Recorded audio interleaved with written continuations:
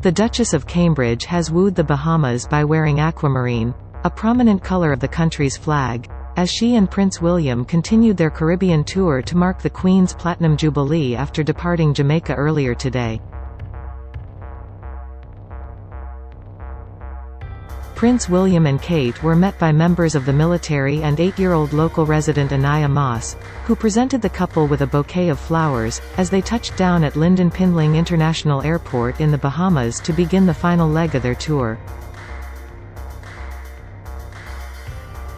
The Duchess wore a stunning aquamarine Amelia Wickstead dress to echo the Bahamian flag with a matching clutch bag, whilst William wore a suave blue suit, black lace-up shoes, and a white shirt. The royal couple went on to meet the country's Prime Minister, Philip Davis, who passed on his best wishes to the Queen.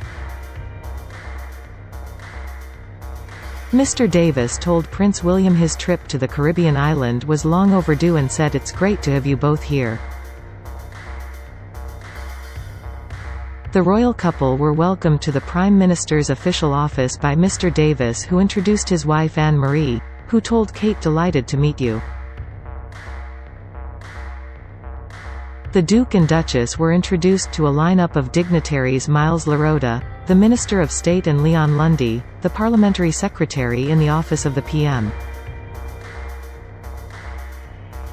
William and Kate then posed in front of a sign reading office of the Prime Minister before being led into a side room to have a private meeting. Mr. Davis told William, "We have been looking forward to your arrival. It's long overdue. We are delighted you are here." William replied, "Yes, very much, excited to be here." Mr. Davis said, "And our best wishes are sent to the Queen, and congratulations on her Platinum Jubilee. I do not think we will see the same again," to which William nodded. During the meeting, Mr. Davis and his wife also gifted the couple a hand-painted portrait by local artist Jamal Roll. The Prime Minister posted a tweet earlier today as the couple left Jamaica, welcoming them to the Bahamas. He wrote, "The Bahamas welcomes the Duke and Duchess of Cambridge on the occasion of the Queen's Platinum Jubilee as they partake in a series of events within the country spanning the next 3 days." The couple earlier bid a fond farewell to Jamaica on what is possibly the last royal visit to the island as a Commonwealth realm as their tour to mark the Queen's Platinum Jubilee headed north to the Bahamas. Ahead of departing for their final destination, the Duke and Duchess of Cambridge posted on their official Instagram account, "What an amazing trip so far. Thank you Belize and Jamaica." Next stop, the Bahamas. Kate boarded the plane wearing an emerald dress made by London-based fashion designer Amelia Wickstead and a hummingbird brooch gifted to the Queen during her visit to Jamaica in 2002. Flags were flown from the cockpit of a Royal Air Force plane while military personnel marched at a departure ceremony for the royal couple at the airport in Kingston, Jamaica's capital, on Thursday. Earlier today, William quoted Bob Marley as he spoke at a military parade in Jamaica on day 6 of his Caribbean tour with Kate, saying, "You never know how strong you are, until being strong is your only choice." The Duke wore his white tropical dress of the Blues and Royals and proudly displayed his military medals in Kingston, while the Duchess looked glamorous in a white McQueen dress and Philip Tracy hat. The couple attended at the inaugural Jamaica Defence Force commissioning parade on the island nation for service personnel who have completed the Caribbean Military Academy's officer training program. And William said, "You are graduating today as officers into an uncertain world. In your service ahead you will have to contend with climatic, geological, criminal and wider state and non-state threats to our collective safety, security and prosperity. Being asked to lead men and women through uncertainty and danger is daunting. You never know how strong you are, until being strong is your only choice. From here the onus is on you to grow into the leaders you have been taught about in textbooks, watched on your screens and witnessed in your instructors. William also quoted the Queen, continuing, "Good leadership is hard to define, but it's easy to recognize in others."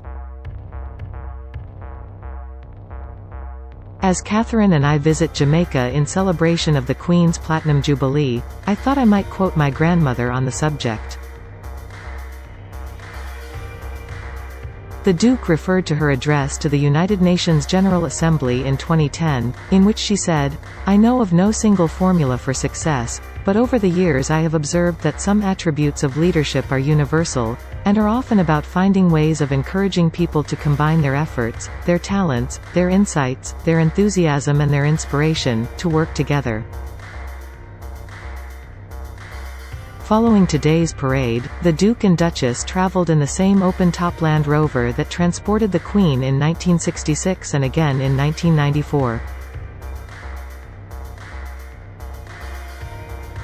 Later this afternoon, the couple, whose children Prince George, Princess Charlotte and Prince Louis are at home in London, will be greeted by Philip Davis, the Prime Minister of the Bahamas. William and Kate have been visiting the Caribbean to mark the Queen's Platinum Jubilee, but the trip has faced controversy and reignited Republican calls in Jamaica for independence.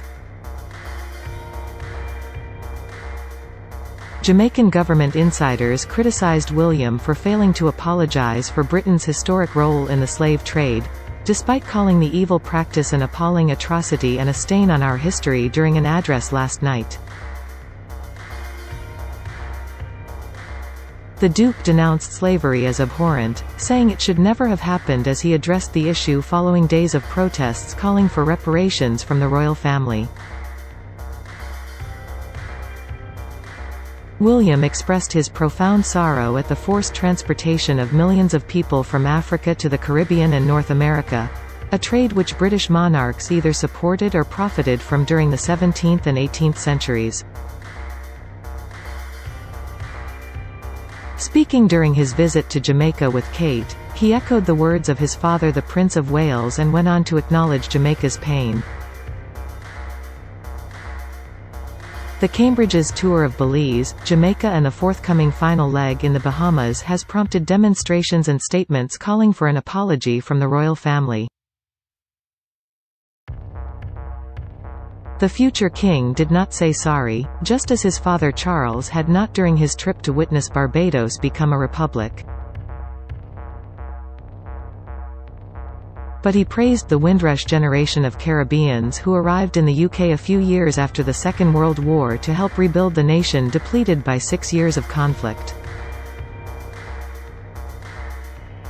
Jamaica's Prime Minister Andrew Holness appeared to suggest his country may be the next country to break away from the monarchy, telling the Cambridges it was moving on and intended to fulfill our true ambitions and destiny as an independent, developed, prosperous country.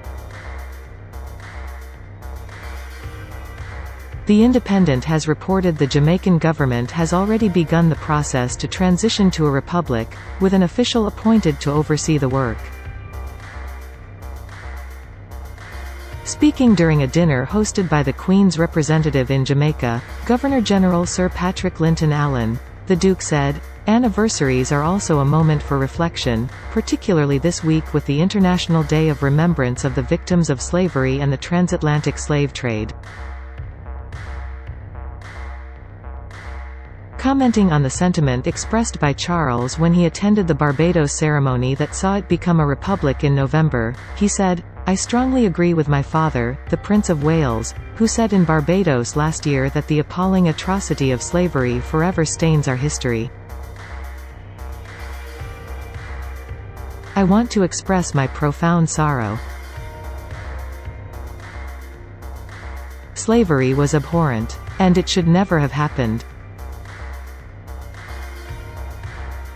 While the pain runs deep, Jamaica continues to forge its future with determination, courage and fortitude. The strength and shared sense of purpose of the Jamaican people, represented in your flag and motto, celebrate an invincible spirit.